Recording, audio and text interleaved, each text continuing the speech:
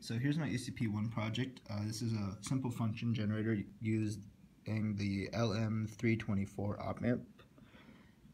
How it works is you're going to first create a square wave, then input that to create a triangle wave, then input that one to create a sine wave. And how it works is you first have a capacitor and a 10K resistor placed in the series, and the voltage across is being divided. Right. So if the voltage across the capacitor is higher than the resistor, then you're gonna get a high voltage, and then the output will be 1. If it's if it's lower, then you're gonna get 0 volts, and then you're gonna get 0. So you're flipping between 1 and 0. You're gonna get a square wave. Next, you're inputting that into essentially an integrator circuit, which is going to integrate that square wave into a triangle.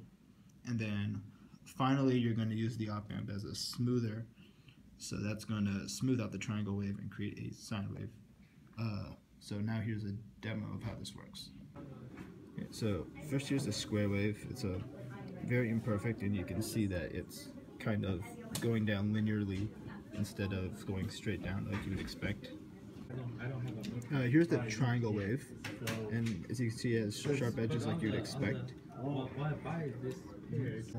And finally, here's the sine wave, and as you can see, it looks kind of like what you'd expect. It's a little bumpy, but this is a pretty accurate sine wave.